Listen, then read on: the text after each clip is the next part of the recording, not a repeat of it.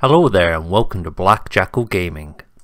We're going to take a quick look at how to start a Warhammer 40,000 army, as it can be a bit daunting to begin with.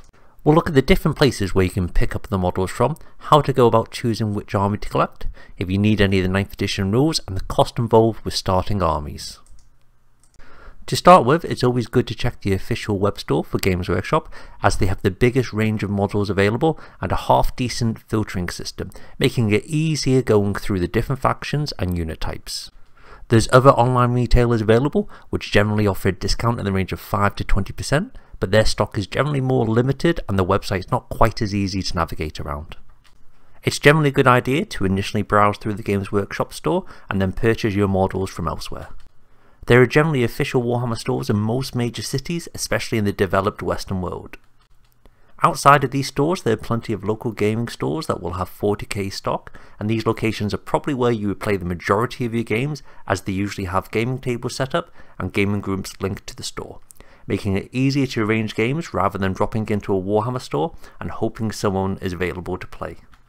It's usually a good thing to support your local gaming stores, as they add to the community rather than major online stores.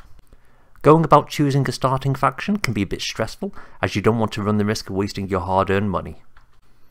Have a browse through the website and get a feel for the armies that you like the look of, as you will need to build and paint the models, and if you aren't too fussed on them, then it will be a long and slow process.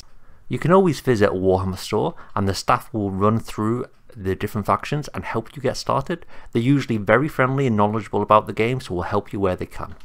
You can also watch some battle reports on YouTube. They give you a good feel for how armies operate on the game, and you will find out if the army is a bit dull on the dull side for you to play. I would recommend Play On for shorter, more casual videos. My favourite battle report channel is Tabletop Tactics, as they have a good mix of armies, models, and are very casually competitive, so you get a good feel of how armies operate. Both those channels have very high production values, so they aren't jarring to watch like some other channels. Check out Hellstall Gaming, as Mikey is a great character, highly amusing, and always good to have people like that in the community. Please don't just Google what is currently hot, as that would change often, as the game updates about every 3 months and units can quickly go out of fashion, sometimes before you've even had the chance of finishing painting them. As well as this, 10th edition is around the corner, so no one knows exactly what will be good. Now here's the scary part, spending all your money. The core starter sets are generally good value for money. They come with units from 2 different armies, contain the core rules, and come with accessories such as dice and measuring sticks. If you have someone to split the box with, they're even better value for money. The Combat Patrol box sets are really good value for money, generally saving you around 40% on the value of the models. Depending on the models in the box, you can often buy 2 of the same box sets to bolster your army. Space Marines have a lot of combat patrols, and the majority of them can be used across all chapters, even if they are painted differently on the box art. The only exception is the Space Wolves combat patrol, as the lieutenant has a wolf pelt draped over them. They also have a power axe, which is not available for any other chapter, although this looks like it would change for 10th edition. If the box sets aren't to your liking, then it's always good to pick up some core units for an army. You will want to look at the HQ section and choose a warlord to start your army. They all have captains available, and they have various different names, which is generally a solid starting HQ choice. After that, look at the troop section and pick up a couple of options. For example, if you're looking to be a Space Marine commander, you can't really go wrong with picking up a box set of intercessors and a separate one for infiltrators. This would give you 10 intercessors and 10 models that can be built as either infiltrators or incursors. All 3 units currently have 5 to 10 models within, so you can potentially have 4 troop choices already.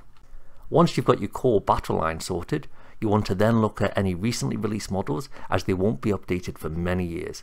Some models are currently 20 years old and are due a refresh, so you may want to avoid any metal or finecast models, or generally any models that look a bit old in comparison to the rest of the army. Iconic elite units are a good choice next. These are usually okay to great choices for armies across editions, and have mostly been updated across their range. You will be looking at the likes of Space Marine Terminators, Eldar Howling Banshees, and Astra Militarum Corsican. Finally, we need a few other things to be able to use your army.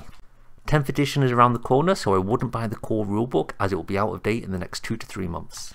Core rules should be available for free via a digital download on release. This is including any army rules for each army. Codexes will be obsolete, but may be useful if you pick up a second-hand copy for cheap, as they have a lot of lore within them, and the data sheets will be able to let you get a feel for the units, as the way they operate will not change drastically for 10th edition. You will need plenty of d6 to play the game. I would suggest at least 30 dice, as you will often need to roll a lot of dice. You will also need dice to count how much CP you have, and most people use dice on units to keep a track of how many wounds are remaining for models such as tanks and monsters. You will need a tape measure to measure out movement and range. A standard tape measure will be fine for this. Your army needs to be able to get to the tabletop, so you will need a way to carry them. There's plenty of options available, generally using battle foam to help you protect your minis. There's also the option of adding magnets to the bases of your models and then putting a magnetic sheet in a plastic box so your middles can't go anywhere. Duncan Rhodes does a great tutorial for this and can be found on YouTube. Now the dreaded costs. There will be a lot of it. Just for the models alone, you're looking at spending in excess of £400, so $450 for a 2,000 point army. If you are currently upside down in the likes of Australia, be prepared to remortgage your house to get your hands on the models. Please be aware that some models are vastly more expensive than other armies. An Astra Militarum army is going to cost you in the range of £600 to £650 just to get started, as they have a vast amount of models that you need to build and paint. A Knight army on the other hand is going to come in at around £300, so $350. This hobby isn't cheap, and we haven't even priced up the likes of paint, brushes, glue, dice, tape measures, carry cases, plastic clippers, hobby knives, and a plethora of other accessories that you need to buy. There's plenty of second-hand models and kits that you can buy on eBay if you keep a lookout on them, and there's some great deals to be found. Thank you for watching the video. If you have any comments, then pop them below in the comment section. If you enjoyed the video, then please hit the like button, as it greatly helps the channel. Hit the subscribe button to see any future Warhammer content. Take it easy, and see you next time for more grim darkness from the 41st millennium.